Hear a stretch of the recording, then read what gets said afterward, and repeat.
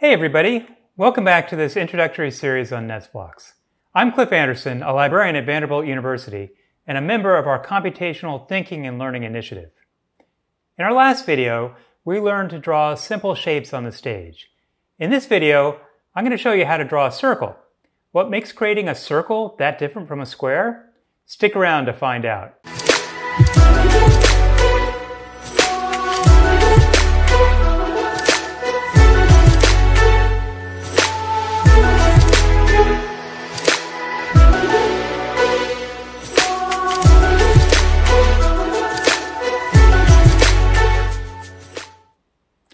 Our goal today is to ask our turtle to draw a circle on the stage. What's the most straightforward way to draw a circle? Well, we could move a step, turn a degree, then move another step, turn a degree, and so on until we reach 360 degrees. So what blocks do we need to carry out that method? Let's go take a look. All right, so I'm going to bring over here from the motion palette over here. I'm going to grab, let's see, turn. That'll help us to turn a degree. And this is going to help us move. So I'll snap that together. So we want to say turn 1 degree. And then we want to move 1 step. And as you remember from last time, we'll take our pen here. We're going to say pen down. So we'll do that. And pen up. Okay, that's great. Let's take over, oh, our sprite has just appeared. If this ever happens, right-click on this and just click Show. There's the sprite. Let's bring it down to the middle. Okay, so pen down, turn 1 degree, move 1 step, pen up. Click on this. We should be able to see, if you look carefully right here, a single dot. So all we have to do is make 360 of those dots, and we'll be done, right? So we could do what we did last time and just replicate these blocks. We could right-click on this here and say duplicate, and we could duplicate that 360 times. But as I guess you could imagine, that would be a pretty dull way to make a program. We'd end up with like a huge stack of blocks on the screen that would actually go off the bottom. So we're not going to do it that way. Fortunately, there is another way to do this. And programmers have developed an acronym for avoiding that kind of repetition where you just copy blocks over and over again. It's called the D.R.Y principle, or the do not repeat yourself principle. The D.R.Y principle basically says that you should find a way of reducing repetition whenever possible in your program. If you discover yourself duplicating a set of blocks over and over again, then you should try another solution. In this case, what we need is a control block. So the set of control blocks are colored yellow in NetsBlox. Let's take a look over here. Let's go up and you can see, I guess that's yellow. Maybe like a kind of yellowish brown. In any case, those are the control blocks. So these control blocks affect what we call flow of control in our program. The idea is pretty simple. Think about reading a book. If you read a book in English, the text reads from left to right across the page. But if you're reading manga, then you need to read from right to left. In Chinese, you may find books laid out in various formats, from left to right across the page, or perhaps in columns from top to bottom, and then from right to left. And if you try to read a page in a way differently than the publisher intended, the individual words on the page will not make sense. A similar idea applies to programming languages. In NetsBlox, you need to read programs from top to bottom. So we start at the top of this set of blocks, and then we work our way down the stack. But we can use control structures to alter that straightforward flow. For example, if we want to repeat a set of blocks over and over again, then we can use a repeat block to repeat the set of blocks inside of that block a certain number of times before moving on to the blocks below it. So if we look over here and we grab, for example, this repeat block, and you see it has a number there, it also has this slot. This is a slot that we can put other blocks into, so I can take these 2 blocks and put them in here, and you see that it sort of snaps around it. This particular type of control block is called a C-shaped block, and that's because it kind of looks like a C that you can put things into. let's give it a shot. Let's use the repeat block, and we're going to draw our circle without having to repeat these blocks 360 times. Okay, so I'm going to take this block here, and I'm going to type in 360 as the number of times I want to repeat. I'm going to put the pen down before I get started, and then I'll take the pen up. And just to show that there's no magic behind the scenes, let's get a clear block here so it starts fresh, and let's give it a try. All right, here we go.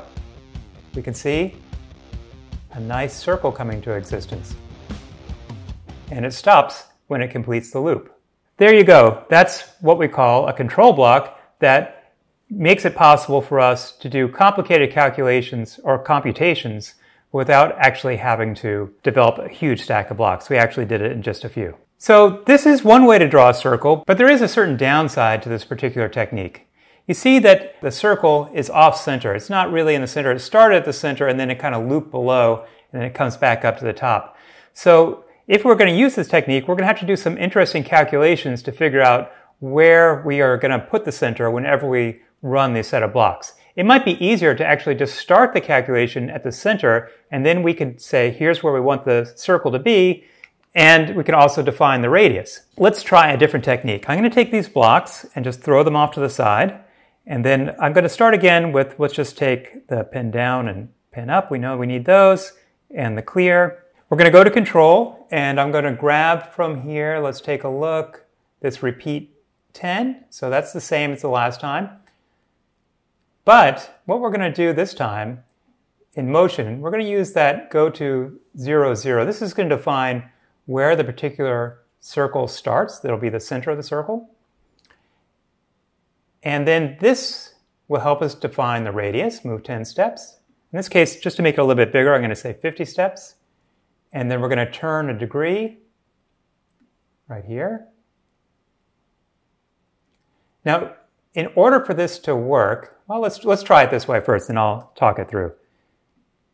So I'll put the pen down here, the pen up there. Let's put the clear on top to make sure everything is cleared, and let's give it a shot.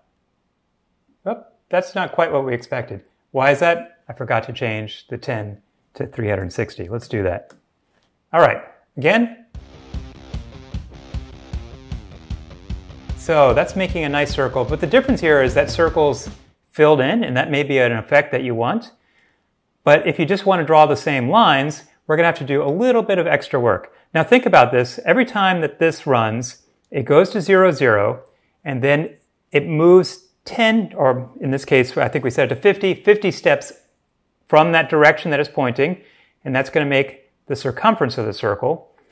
And then we turn 1 degree, and then it makes that same route again and again and again until it makes it 360 times, which is why the lines are filling the interior of the circle. If we wanted to just simply sketch out the circumference, then we're going to have to take the pen and do a little bit more work here. So let's say we still want it to be 50 steps. So we're going to take 49. We're going to grab this over here again and pull in move 10 steps. Then we're going to take the pen down and the pen up and put it on one side or the other of this last piece. So I'm just going to change it to 1. So now we've got move 49 steps, but you see we also here have move 1 step. And so when I put this back in, right there, let's get it clear. Let's try it out. You see it makes that trip up without tracing its steps until that very last step, in which case then it marks it on the screen. So that actually now is just marking out the circumference. So it's very similar to the way that we did it before, but the difference is we can easily change the starting place by just changing our x and y values. So here let's start at 50, and you see it moves over there. And we can also, of course, change the radius of the circle by simply changing this number in here. So now we're going to move 90 steps, or we'll try 89 to keep it an even number. Well, not that big. There we go. Should we try it? Oh, I think I still have it too big. Let's try that again. 89. There we go. And we need to show, bring it back. Should actually go back to the center anyway. There we go. So a slightly bigger circle. Using this technique, we can move the circle around the screen selecting the center and the radius with greater ease. If we want to make this set of blocks fancier, we can also add another control block. This is called a hat block. Let's point it out right here. So I'm going to go to Control, and these are the hat blocks. They kind of look like a hat if you use your imagination. So I'm going to bring this one over here. It says, when green flag clicked. And you'll note here that by putting that on top, because it's sitting on the top of the other blocks, I can kick off the sequence simply by clicking on this green flag here. So I don't have to click on the set of blocks itself. There you go. That's a more elegant way to starting a computation or a program. And sometimes you actually need it because you may have multiple sets of blocks and it's not clear to the user or even to yourself which set of blocks starts first. So you use the green flag as click block to identify the point of entry into your program. To return to our literary metaphor, these hat blocks signal start reading on this page and then go from there. Okay, we've covered a number of concepts and techniques in this video. We learned how to draw a circle in 2 different ways. We gained insight into the D.R.Y principle, and I introduced the concept of flow of control and control structures along with 2 kinds of control blocks, C-shaped blocks and hat blocks. So that's enough for a single video. In our next video, we'll put these techniques to use by writing a program to create a pointillist painting a la Georges Seurat. So, look forward to seeing you next time. Thanks for joining me.